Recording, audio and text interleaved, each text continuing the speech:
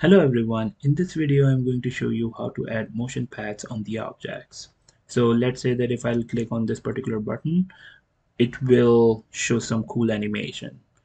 Um, I am using Articulate Storyline 360 right now. So let me show you how. So I have created this slide that has nothing on it right now. I'll click on this particular object. You will find this option under Animation, add a motion path.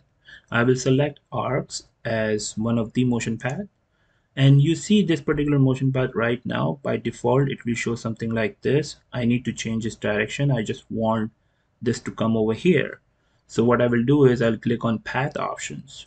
Under path options you will have lots of directions over here, so you have multiple options. You can select any one of them, but for this one what I'll do is I'll click on right, and then what I'm going to do is I will drag this object and put it over here. Make sure that whenever you are dragging the object in the motion paths, you will select it from here. You will click, make sure that you will click on the red spot and then drag it.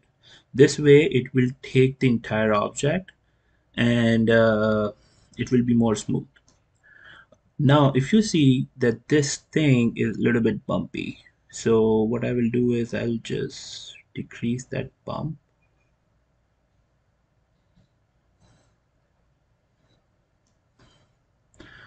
Perfect. Now whenever you add a motion path, what normally happens is that it automatically creates a trigger. Right now the trigger says that when the timeline starts on hard, so it's gonna be somewhat like this. Perfect. Now what I want is that the motion path should not work unless I click on either this button or this button, right? So what I'm going to do is whenever I click on healthy button, it should go towards right. So all I have to do is just modify this trigger. Right now it says when timeline starts. I will change that to when user click. So it's gonna be healthy food, right? So now if you see this, whenever I click on it, moves down. Now the animation is like the starting point is somewhat here. I need to change the starting point. Plus I want whenever someone clicks on junk food, the heart goes towards left. So first we will add another motion path and then we will work on the starting point. So for that what I'm going to do is I'll click on heart button, add a motion path again. This time what I'm going to do is I'm gonna drag this and put it over here. Make sure that you will select it from here, right? And if it's a little bumpy, then I will just put it over here, right? Now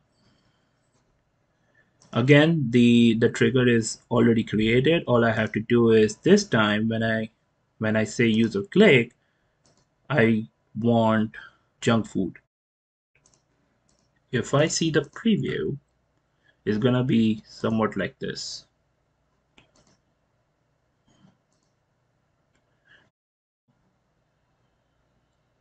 The starting point is the same one because we didn't change it.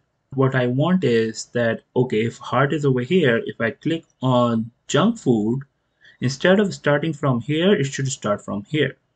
So for that, what I'm going to do is I'll click on heart again. Under path option, there is an option called relative start point. I'll click on it, and now